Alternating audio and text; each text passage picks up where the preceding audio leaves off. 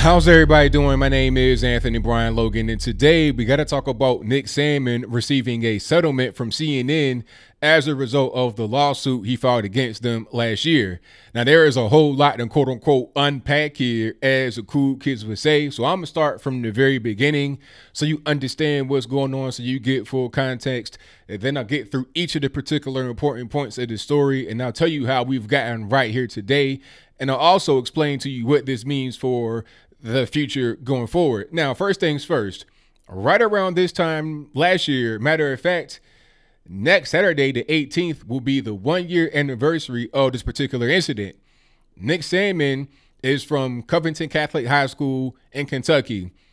He's with his classmates in Washington, D.C., having the field trip. You know how kids do. You're going to see the sights. You're going to the Capitol, Washington Monument. You know, waving at the White House, taking selfies, whatever. You're having a good time in D.C., just hanging out on the field trip. After the field trip is concluded, they are instructed to go to the steps of the Capitol to wait on the bus to come pick them up. As they're waiting right there, they're being harassed by the Hebrew Israelites. You know, the guys that go, "That's right. Claim your true history. Claim the Greeks. Claim the Romans. The Greeks was a bunch of homosexuals, just like the Romans." They're being harassed by them relentlessly. I think the big part of the reason why is because they have on MAGA hats. You know, a lot of the kids have on MAGA hats. Sandmann has on the MAGA hat. We'll get back to that in a moment. So they're being harassed by these guys because they're white. They got on MAGA hats, whatever. Now, here comes a quote-unquote native elder, Nathan Phillips, with his drum, beating it loud, singing loud. He makes a beeline towards the young guy, Nick Sandmann, gets right up in his face, like right in his pocket, and is continuing to sing loud and continuing to beat the drum right in his face. Nick Sandmann does nothing, stands there. And the look he had on his face was called a smirk, like he was trying to intimidate him. But really, he's like, look, I'm not doing anything. I'm not scared. So, I mean, I don't understand what's going on. Hopefully, you just walk away and leave me alone. That is the kind of look he had on his face. Now, that particular piece of the footage was spread all over the internets, and a lot of the mainstream media outlets just seized on it as a moment to try and attack these kids.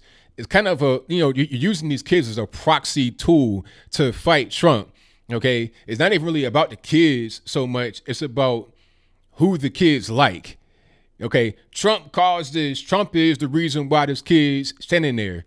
They don't see it as I see it, as a kid minding his own business being approached by a guy with a drum.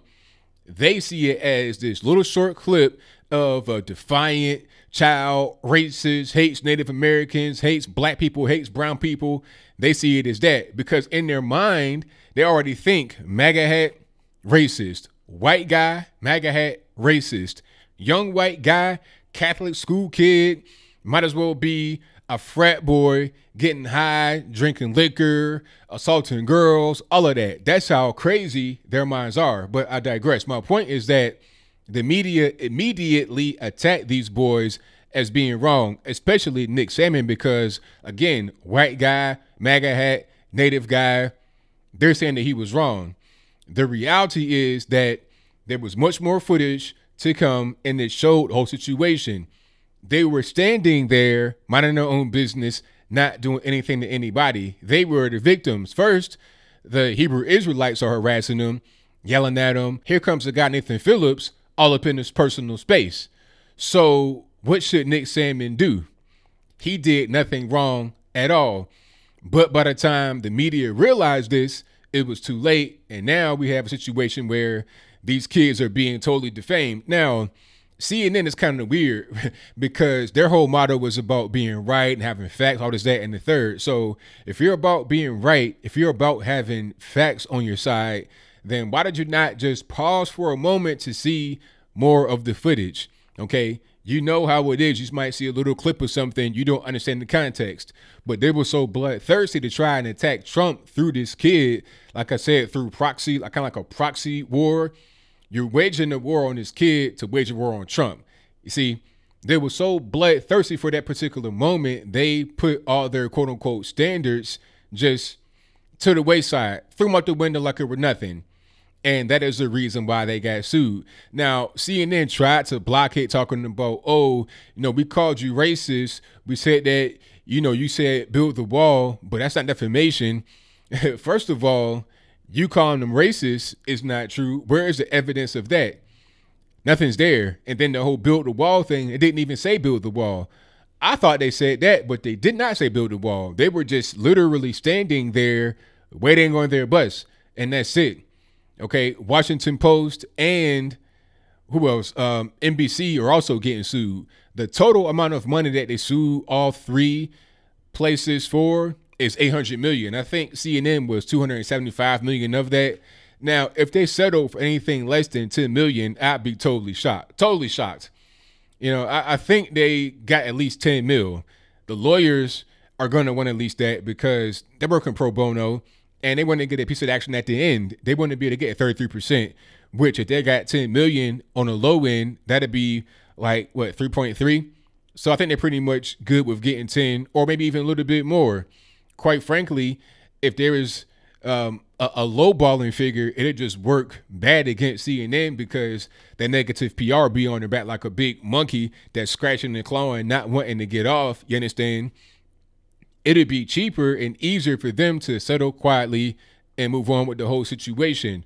But I'm reading about this particular lawsuit, and according to Nick Sandmann's lawyers, it's not even about the money necessarily. It's about the money, but it's not just about the money. It's about deterring these news outlets from doing this to anybody else, young or not.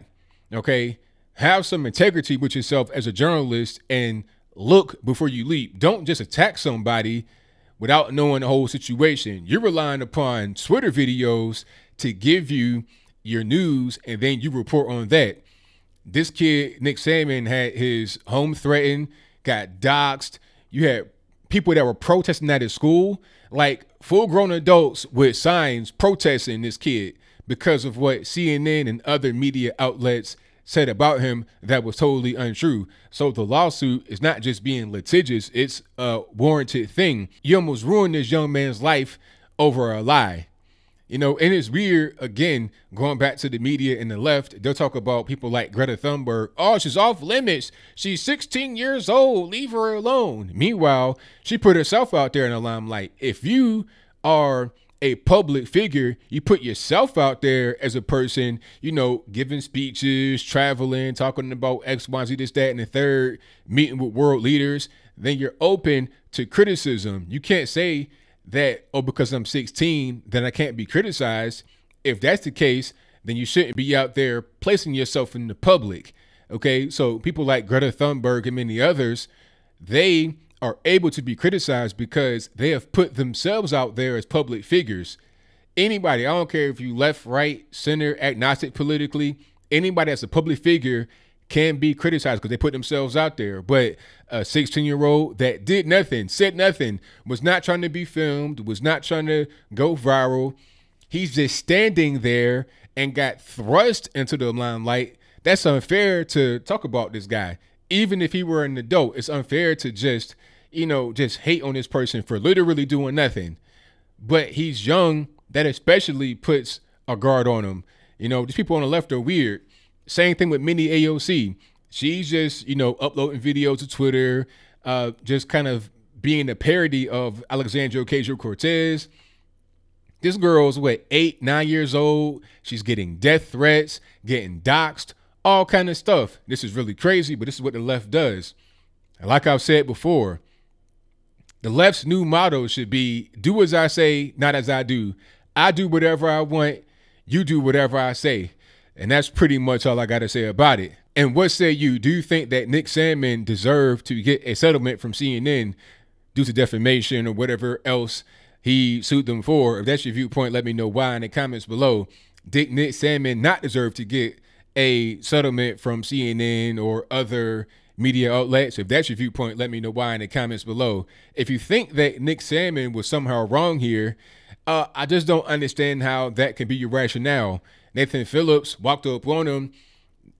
Nick Sandmann did nothing wrong. He's standing there minding his own business, not doing anything, not saying anything. He gets approached. So what do? I know some guys, like, let it have been some of these hood schools that I grew up in, and you got a bunch of kids at the, waiting on the bus stop, and they get approached by some people. Man, that drum would have been halfway up his hind parts. All the braids would have been out his hair. It would have been a mess, man. And I'm not saying it's okay to do that. I'm just saying you can't roll up on people and just do whatever you want and then get the claim to be the victim. That's not how this works. You, Nathan Phillips, started the whole situation. I ain't trying to see you on TV crying with the one stereotypical Indian tear. I don't want to see none of that. If you're going to do something like that to somebody, roll up on them, beat a drum in their face, singing loud. If you're going to do all that, then accept responsibility when things go wrong. When you get exposed for being the aggressor, take responsibility. Be accountable for your own actions. Don't point the finger. Don't throw a stone or hide your hand. Be a man and stand on whatever you do. And congrats to Nick Sandmann. Hopefully this will deter other people from coming out and doing things like this in the future. But whatever your comments are, please let me know in the comments below. And that's all I got to say for this video. If you like what you heard, please comment, rate, share, and subscribe. Peace.